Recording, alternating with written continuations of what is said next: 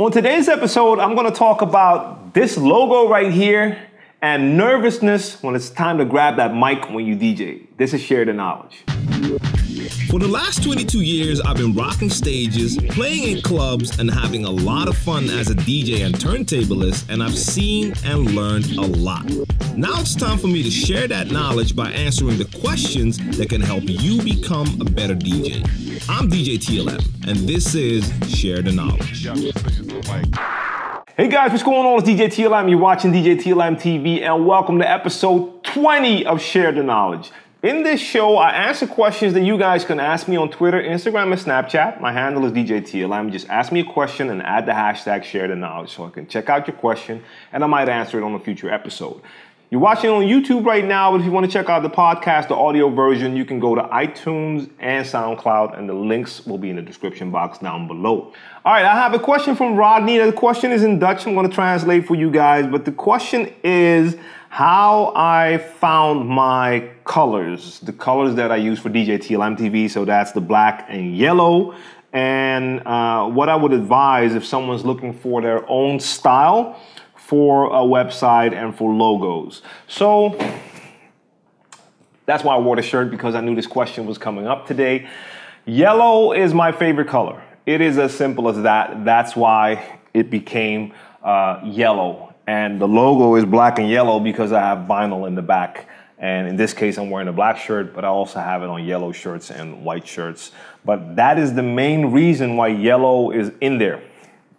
And otherwise, it might have been white, blue, red, but yellow is my color. And I have the custom laptop, my old MacBook, which also had like the skin that was black with yellow accents. And my 909 mixer had that. My turntables have that. That's just the style I chose. I designed all of that myself, and to me, it works. It wasn't done professionally. I might get it upgraded and get a pro version of everything, but I just went with what felt natural to me. But when it comes to colors, there are there have been studies done that show what colors have a certain effect on people and how they feel when they see those colors. I mean, it's not a coincidence that big sites like Facebook and Twitter use a lot of blue.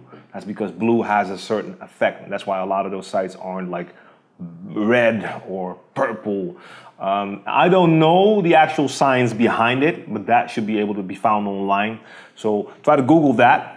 But more importantly, try to find colors that go with you. You might have a favorite color, and it could be cool to have that logo in your favorite color. It all depends. Some colors might not work as well for a logo, but I'm no expert when it comes to design and what's right and what's wrong, because I've done all of that myself. I freestyle with all of that. So when it comes to my logo, when it comes to doing custom designs for my equipment, when it comes to my websites, and right now I have 2 websites that are super basic, and I might actually start to upgrade them and add some more stylish elements to it.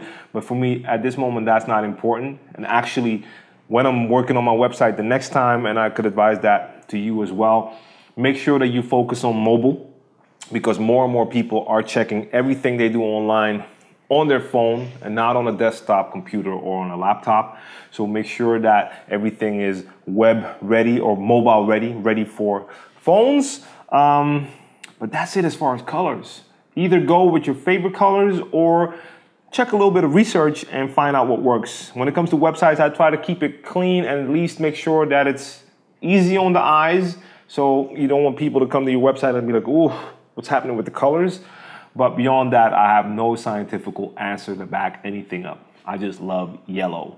All right, I have a question from Cade, I guess it is. 17 years old, new to DJing, and one of his biggest problems is talking on the mic.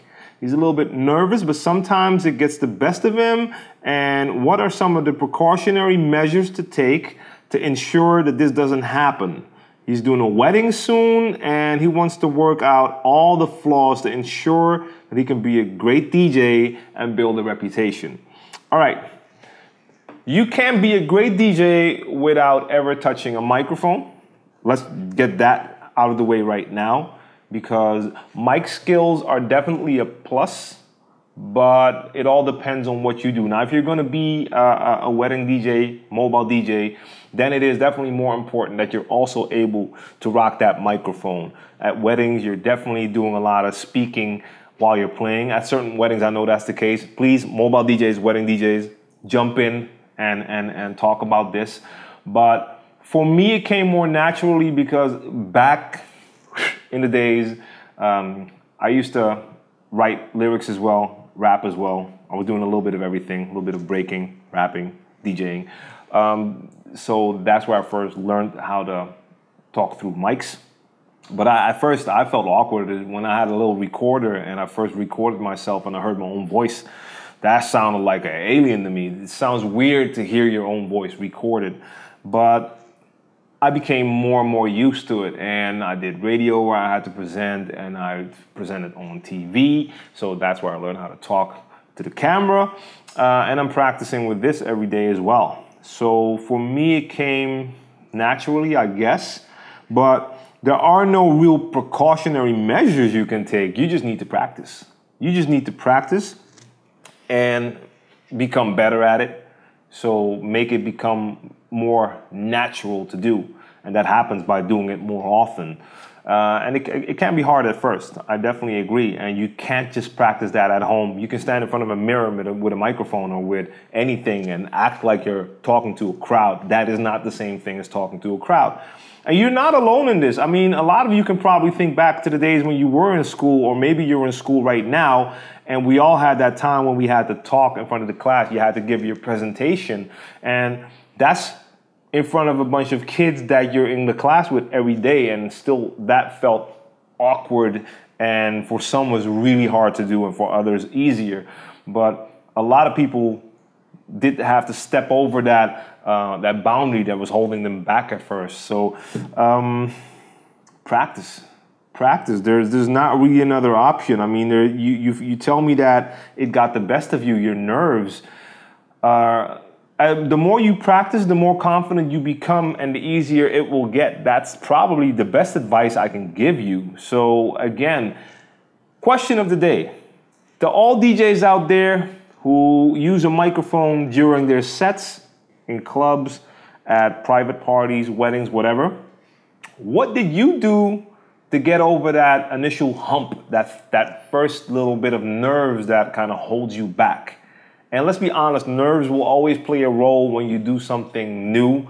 Also, when it comes to DJing, your first time playing in front of people, that's going to give you a nervous feeling. And I remember the first time I did a turntablism routine in front of people. That was after I already DJ'd in front of people for a couple of years. But still, when it was time to do that first routine, it felt like it was my first time on stage. I was nervous as can be. It was in the middle of a show with a group that I was DJing for. That all felt natural. I had been DJing for a couple of years. I've been performing with them for a while. But this time in Amsterdam, in a club called Paradiso, in their main room, I was going to do a turntablism set. So when my time came and they announced that I was going to do that, my heart was going crazy, and I felt those nerves. Definitely felt them, because even though I practiced the routine at home, when you're in front of people, it is a different situation. But I just had to be like, okay, it's showtime, let's go. And once I started, it felt great, and it went okay. But those nerves were definitely there. So you're going to deal with that with different situations. You could be DJing in small clubs for years. When you play your first big club, it's going to give you nerves. But the more you practice, the more confident you become, the easier it gets, hopefully. Good luck. So that's it for today's episode of Share the Knowledge. If you have any questions, you know where to reach me. Go to Twitter, Instagram, or Snapchat. The handle is @djTLM. Ask me anything at that hashtag Share the Knowledge, and I might see your question here and answer it for you. See you next time.